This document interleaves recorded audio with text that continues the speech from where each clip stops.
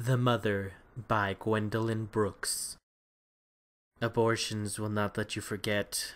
You remember the children you got that you did not get. The damp, small pulps with a little or with no hair.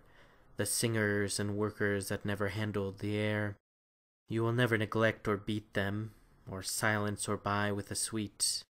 You will never wind up the sucking thumb, or scuttle off ghosts that come.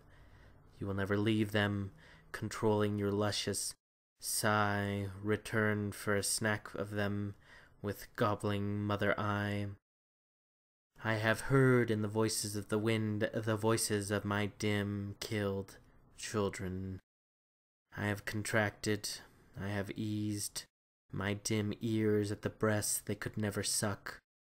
I have said, sweets, if I sinned, if I seized your luck and your lives from your unfinished reach, if I stole your births and your names, your straight baby tears and your games, your stilted or lovely faces, your tumults, your marriages, aches, and your deaths, if I poisoned the beginnings of your breaths, believe that even in my deliberateness I was not deliberate.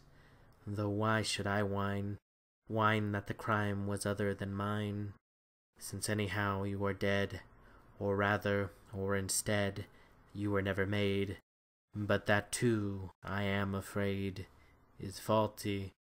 Oh, what shall I say, how is the truth to be said? You were born, you had a body, you died. It is just that you never giggled, or planned, or cried. Believe me, I loved you all. Believe me, I knew you, though faintly, and I loved you all.